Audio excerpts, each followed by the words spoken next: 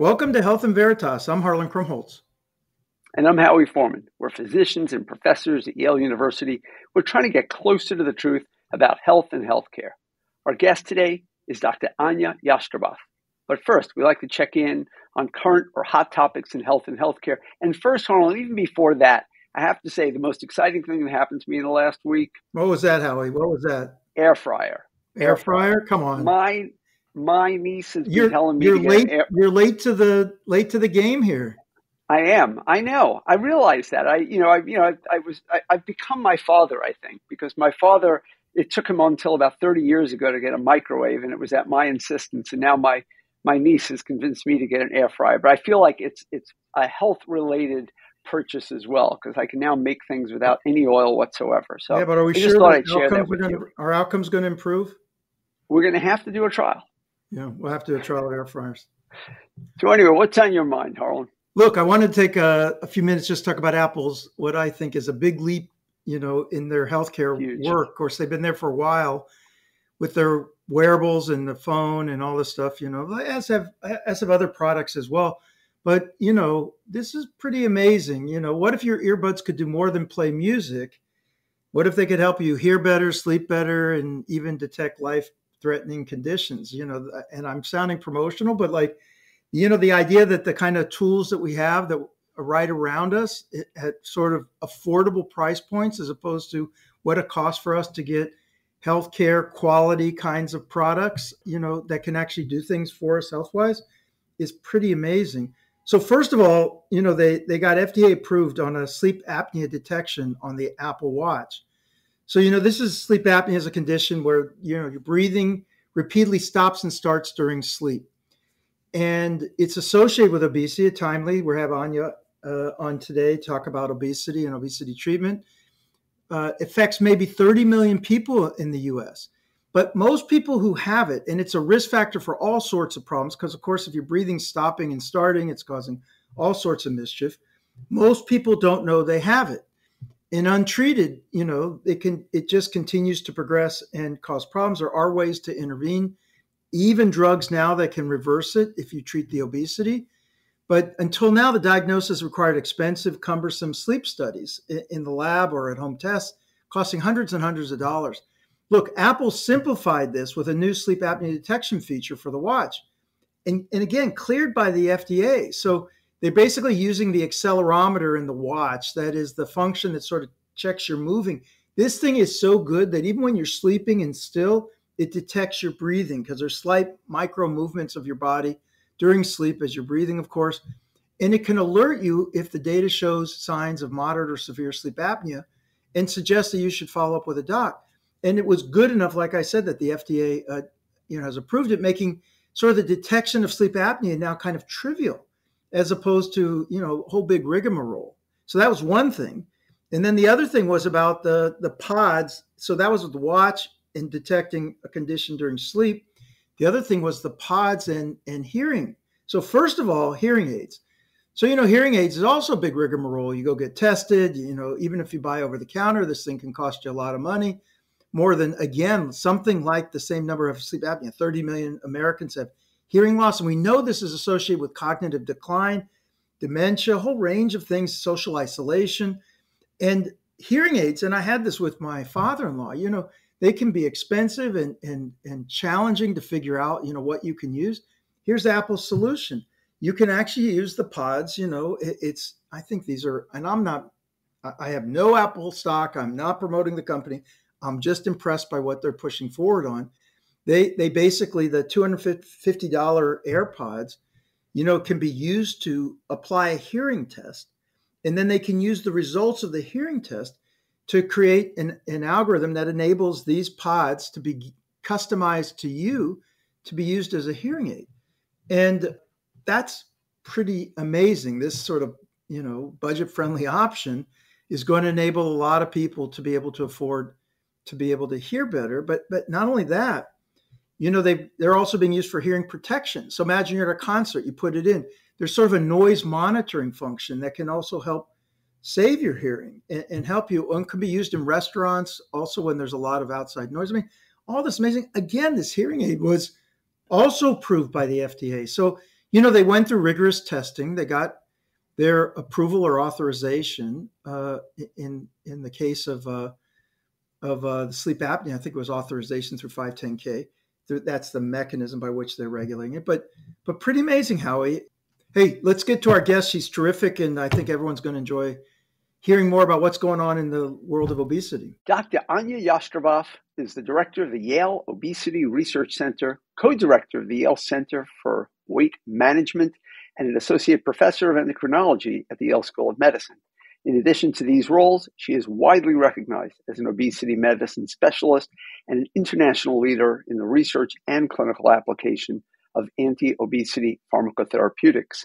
Dr. Jastreboff has been the lead author on some of the most important clinical outcome trials of anti-obesity drugs, including some of the most novel ones. Dr. Jastreboff worked to develop the 2016 Obesity Clinical Practice Guidelines, serves on the board of directors for the American Board of Obesity Medicine, and is a world-recognized expert in this area. Dr. Jastreboff graduated from Bucknell University with her bachelor's degree and received her medical degree from the University of Maryland, where she also completed her internship and residency. She holds a PhD in investigative medicine from Yale University. And this isn't your first go-round with us on the podcast. In fact, I went back and looked, and it's almost exactly 2 years ago that you joined us for the first time. Wait, first I wonder, how did Howie do on your name? Ania Jastreboff. That's perfect. That's and great. It's wonderful to be back. Mispronounced names on campus. So, I'm just... Yeah, no, we make a huge effort about names and about pronunciation. In the 2 years since we had you on the podcast, these drugs have not just proven to be effective at weight loss and in treating obesity in the various forms, but just have had an explosion in proof of concept for lots of other diseases and reducing risks and so on. How does that change your practice? Because you're not a preventive cardiologist, you're not a nephrologist, you're not a psychiatrist, but these drugs do have an impact on lots of different body systems.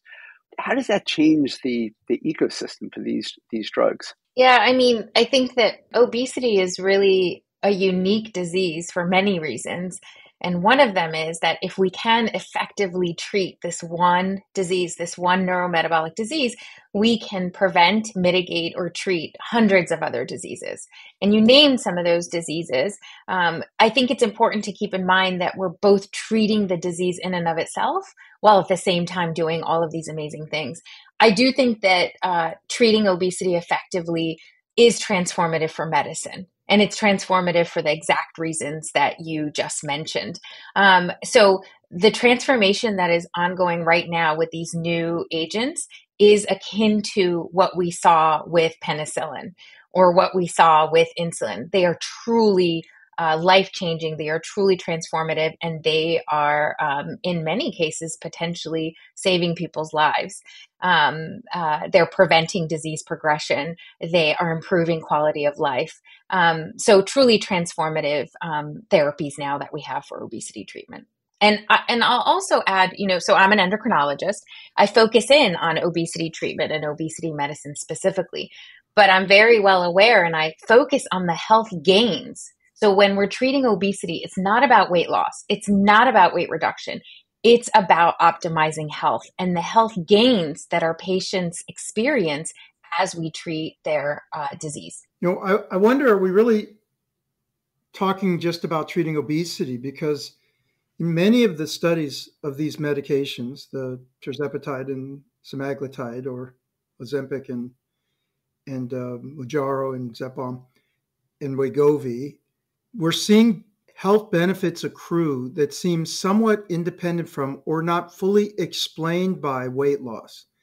And there are people in my field who are questioning whether or not these drugs, which have receptors all over the body, in various different places, are having fundamental effects that are independent of their treatment of obesity.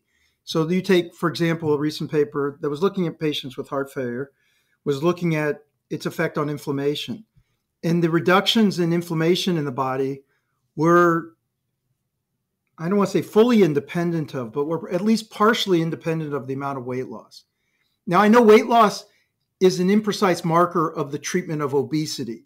That's another problem. So it's not necessarily an exact proxy for treating obesity. But is it possible that these drugs are effectively treating obesity, which in its own right is an important thing and does account for over 200 diseases, as you've taught me, and a wide variety of problems that it can address, but that these drugs may also be having effects that we're yet to fully understand that may be mediated in other ways? What's your view on that? Because you've been involved in this from the beginning. Yeah, I mean, I agree with you 100%. And what I would say is, let's use the example of diabetes, for example, right? Or the prevention of diabetes. These medicines, in that case, we know there are direct effects on the islet, right?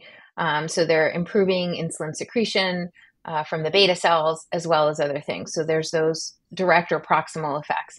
There's also effects and that effect on the pancreas. Some people say islet. Yeah. We're talking about the islet. pancreas. Yeah, in the pancreas. Yes, exactly. In the pancreas. And that was one of the earliest things that was appreciated, yes. right? When they isolated the drug from the Gila monster saliva, they were seeing that this has effect on the pancreas. It produced insulin secretion, and that's what led it to be used in diabetes in the first place. Yes, absolutely. And you're absolutely right. That is the first thing that was noted and found.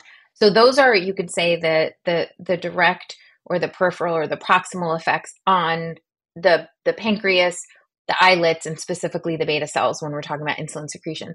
There are also effects from the weight reduction. So, for example, if you lose weight, you are improving insulin sensitivity. So you're improving how your body uses insulin because you're offloading the work that the beta cell has to do or that the islet has to do.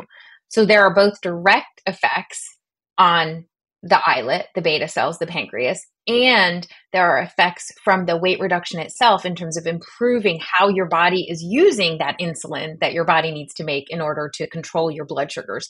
So I don't think it's one or the other. I think it's both. And so diabetes is one example. And I know recently, there were many publications that were brought forward specifically also looking at the heart. So I think whether it's the heart, the liver, the kidney, where we're seeing these beneficial effects with these medications, diabetes, we could keep on going. There are effects specifically from the drug, whether it's on inflammation or other things. And there are also effects from the weight reduction itself. And the contributions of either one of those may be different for different diseases. So obstructive sleep apnea is yet another disease that we see improvement with tirzepatide. So I think it'll be different for different diseases, even within specialties. In that case, are you making the point that you think that might be more about weight loss because of the obstruction versus direct effects? Is that what the point you're making? It may be, right? It may very well be centrally on the brain, and that also may be. Yes, exactly. And let me give another example. So many patients come in with joint pain. Okay, they come in with joint pain, and is that joint pain from additional carried mass, or is it joint pain from inflammation? And what we see, for example, when patients, if they stop a medicine, right, in general, most people start to gain back the weight. Now, the pain in their joints may actually return before all the weight does. So that speaks to there's probably another process, not just mass, right?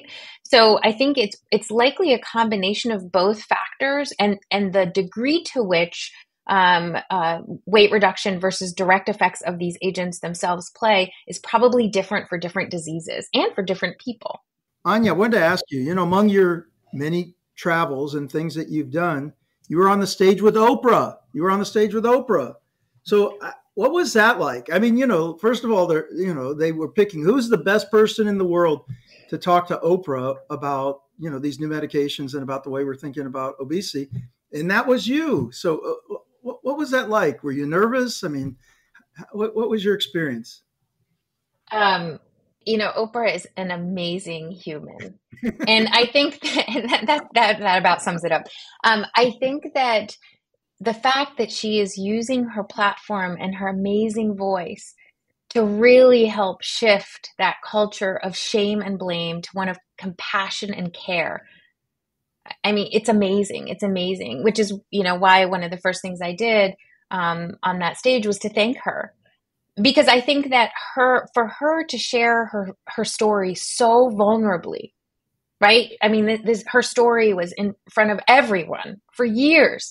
And then to come out and share it so vulnerably enables others to do the same, and truly enables us to recognize that this culture of shame and blame for a disease that is not any of our patients' fault, it needs to shift to one of care and compassion, and understanding that biology is driving this disease. Biology drives us to various behaviors, including what we eat, how much we eat, when we eat, what we crave, how hungry we are.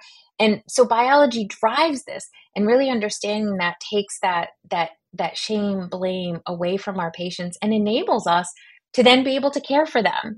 And we as healthcare providers, we are such a critical part of that. We need to understand that, and we need to embrace caring for our patients in a completely non-judgmental, compassionate way.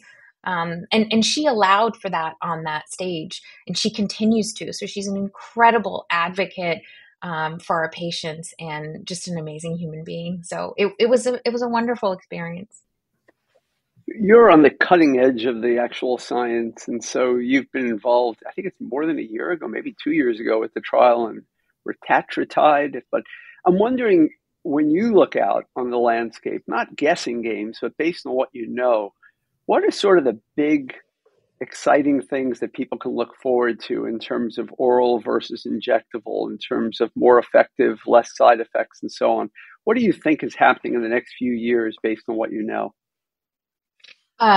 So many exciting things to come, and I think we're at the tip of the iceberg. So I'll say that first. Semaglutide, that pivotal trial was in 2021. Tirzepatide, one of the studies that I led, the pivotal trial was in 2022 for obesity treatment. And as you mentioned, retatrutide, which is a triple hormone receptor agonist for GIP, GLP-1, and glucagon, that the phase 2 came out in 2023. There are other medications, survodutide, which is a GLP-1 glucagon receptor agonist. There are orals in development, like orforglipron, which is a small molecule, so it's a once daily, and there are other small molecules in development. Oral semaglutide is already FDA approved for diabetes and being looked at for obesity treatment, also oral daily. There's also a monthly injectable called MariTide. And so imagine taking a medication once a month, self-injectable once a month, or even less, and being able to treat your obesity, as well as, potentially prevent, mitigate, or treat 200 other diseases. So that all is coming, and that is under the umbrella of these nutrient-stimulated hormone-based therapies. They're all based on these hormones that are stimulated when we eat. Okay, now that is one class of anti-obesity medications. There are others in development. Oh, and I forgot to mention, there's another one, CagriSema. So there are amylin analogs that are also in development, and CagriSema, cagrilintide, is an amylin analog. So that's probably going to be the next to read out in the next few months, and then hit the market sometime thereafter. So I think those are from that class. That's the next one. But there are other classes in development. So there are myostatin activin receptor inhibitors, or pathway agents that impact that pathway. And those are agents that actually can increase or at least maintain lean mass while decreasing fat mass. So those are yet to be sorted out in terms of how they will work, but myostatin activin pathway inhibitors. So look out for that class potentially coming to a forefront. And that's partly because we are concerned that some of these drugs might reduce muscle mass while patients are losing adiposity, right? Well, any form of obesity treatment or weight reduction, which I separate the two. Obesity treatment is not weight reduction alone. You will lose lean mass. So if you have bariatric surgery, if you undergo bariatric surgery, you will lose lean mass in addition to fat mass. If you take these medications, you will lose both. If you eat less, right, you will lose both.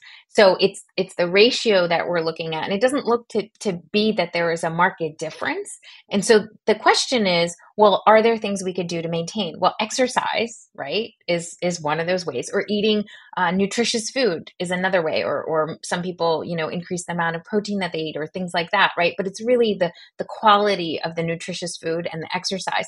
But are there other ways that we could do this? And so one of the potential questions is, can these new class of medications potentially do this? Pairing them at the same time. Now, you could pair those new class of medications at the time that you undergo bariatric surgery, right? Or at the time that you start one of these medications like semaglutide or tirzepatide. That's the question. But importantly in that, it's not just the amount of muscle or the amount of lean mass, it's the quality and the function. So we have to not only assess how much lean mass or muscle mass someone has, but how well it works. And I think that's where we're moving to next with a lot of these agents and trials. And so those are two examples of classes, right? So we're the farthest along with the nutrient stimulated hormone-based class. That's the farthest along. Then the myostatin activin pathway inhibitors, some of them are in phase 2.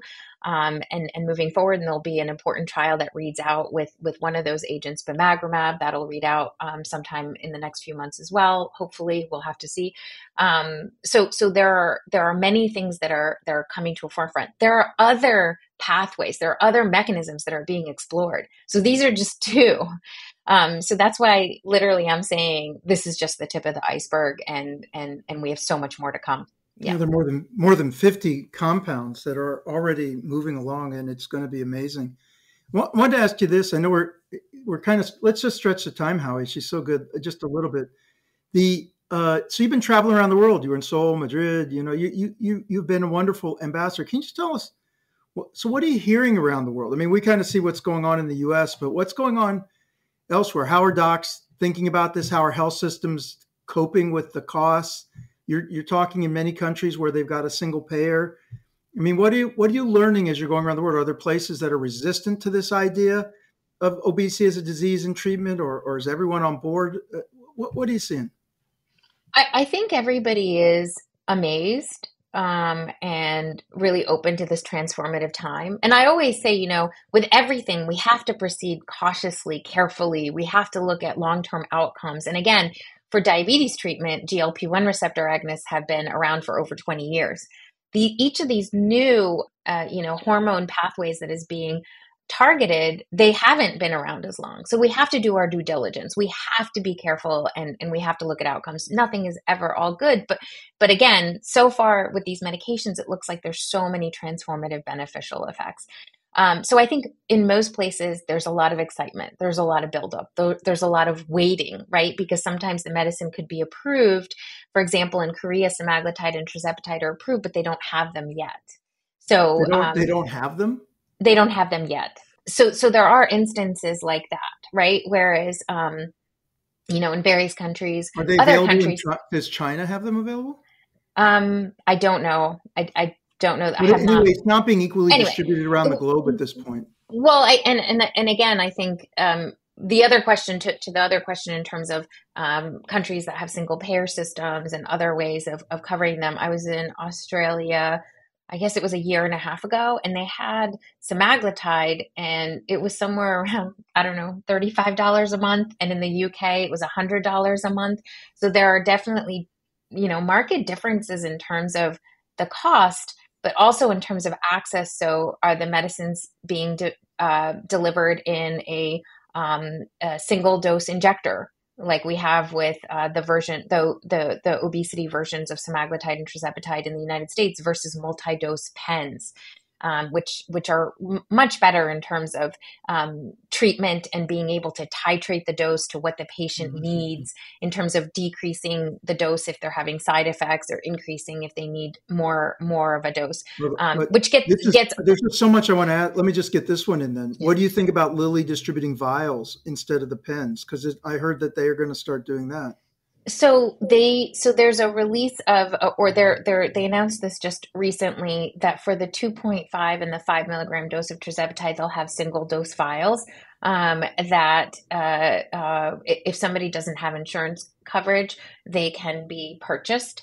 So that is coming online. I think it's just That becoming means people available will now. do it like they do insulin. They'll be they used to do insulin a long time ago, which is they'll be pulling it out. You could still do that. Yeah. So they would just have an insulin, a syringe, not insulin, but a syringe and a vial. But it's single dose.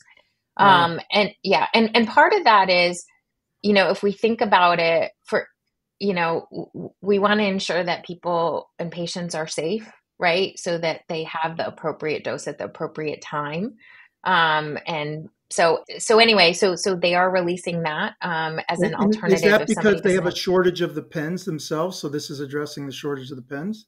Well, I don't know the inner workings, right, of those types of decisions. I do know that there is difficulty in terms of getting medicine into the single dose injectors, because that's an additional step, an additional cost. So I think overall, the multi-dose injector pens are really that is where we should be moving if we're not already, because then again, it's easy for the patient to have it with them, to take it with them wherever they're going, even though it's once weekly, right? Everybody's not always in one location at a certain period of time. They can easily titrate the dose. We do, and again, this is off label, but we can use clicks to really be able to titrate the dose to exactly what the patient needs. And it's just a good way to deliver the medication. So I think multi-dose pens is really the optimal way to deliver these. But that does take that additional step of transferring that medication into those multi-dose pens.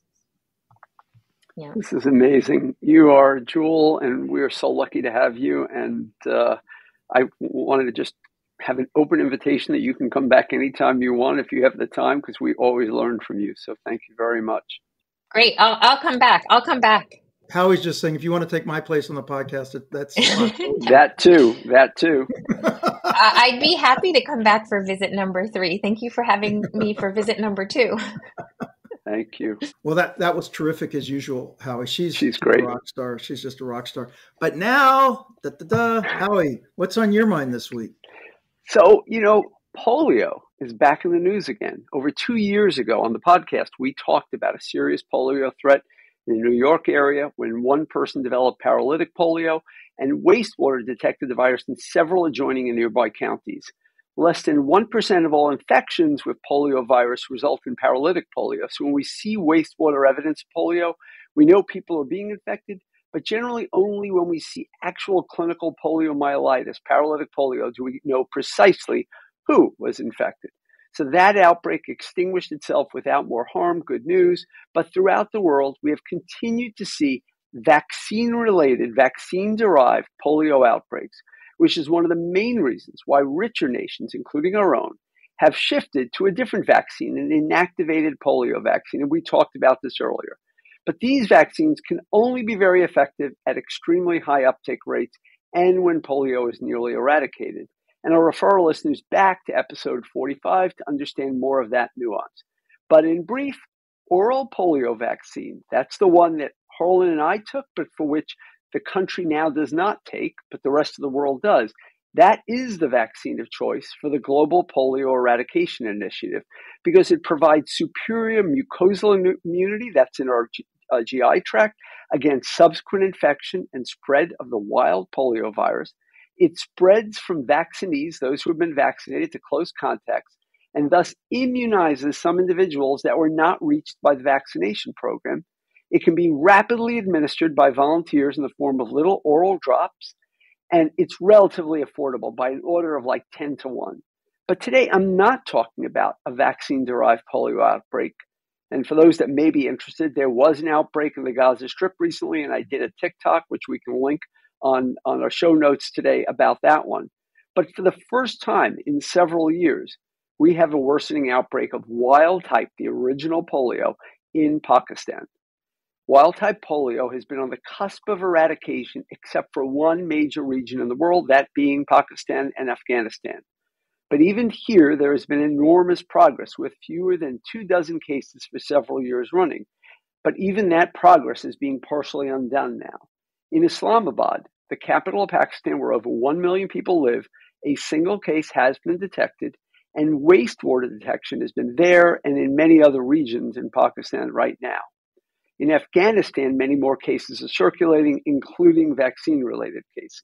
So both wild-type and vaccine-related cases can be eradicated through high penetration of vaccination, but that's where the problem begins.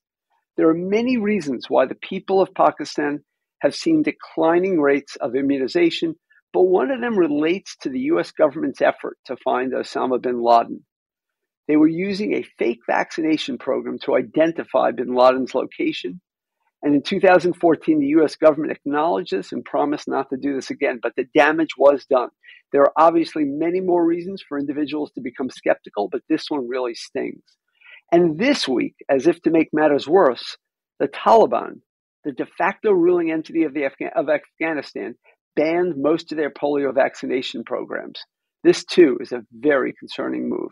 If we're going to have successful vaccination programs, whether we're talking about the U.S., Pakistan, or Afghanistan, we need to make certain that politics are minimized and the public's questions are answered early and often. So for the moment, Pakistan is engaging in a truly massive vaccination campaign as the rest of the world watches and hopes for a quick reversal to the current outbreak. But Afghanistan has paused in many efforts with worsening data as well. So we can eradicate polio. We really have the means to do this, but it requires global cooperation. And not one nation, not a few nations, but all nations have to decide they're going to make this work together if we're going to be successful. You know, Howie, it's a real tragedy to, for anyone to be affected by this disease when we really have it within our reach to be able to prevent it. And disheartening that we just can't eliminate it because it really should be something. It's really a political problem more than it is a medical or public health problem. Just since you're talking about it, I wonder if you're prepared to say anything about what's going on in Gaza, because, was there an outbreak in Gaza? I mean, what was it that led this to say it was an imperative to vaccinate in Gaza? So for those that want to see more, we'll link in the notes the TikTok, but one case was one paralytic polio case was in Gaza, much like we had one case in the United States last year. It was of an Egyptian strain. It was a strain that was linked to Egypt, where there is ongoing small numbers of vaccine-derived polio. And so the World Health Organization, in collaboration with a lot of countries, swooped into Gaza, which is a war zone, and was able to do a massive vaccination campaign. And they're going to go back there 2 more times to complete that campaign and hopefully eradicate this before it spreads to more. But they are still at risk in the same way other countries have been over time. But they had gone 25 years without a case.